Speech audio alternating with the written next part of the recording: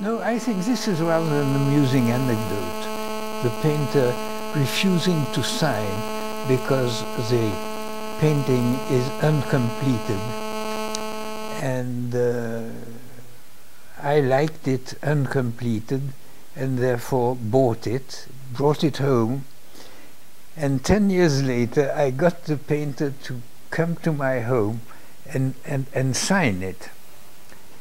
And another 10 years later I had friends who liked it so much that I wrote to the painter, and I wrote to her why I liked it, and especially because the unfinished part, that is the fact that the face is only sketched and not really painted, that this added to the interest of the painting, because it adds to the mystery somehow of this central person. So there it was, and she was very, very pleased with my letter. Would you say that all great art has a mystery, something that you can't solve? That most great works of art have a mystery, something that you can't really solve. Quite. Put your finger on. Quite. I've liked this, and my wife has liked this very much. And it took me years until I understood what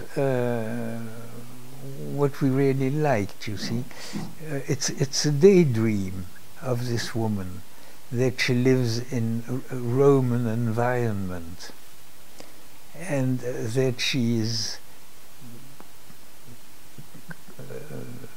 she has a dress that dates back to the 1900s.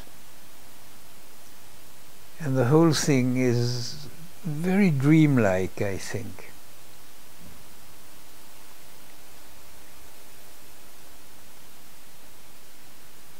How do you understand the woman in the background? Well, I think this is she walking through the Roman environment, the Roman monuments, and she pictures herself almost a century earlier walking through that, and that's part of the dream.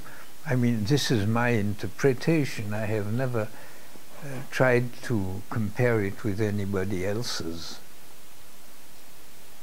But we liked it. And I told you, we gave each one the other one half. I gave the left half to Suzanne, okay, and she gave me the right half, because it was a marriage anniversary celebration. Yeah.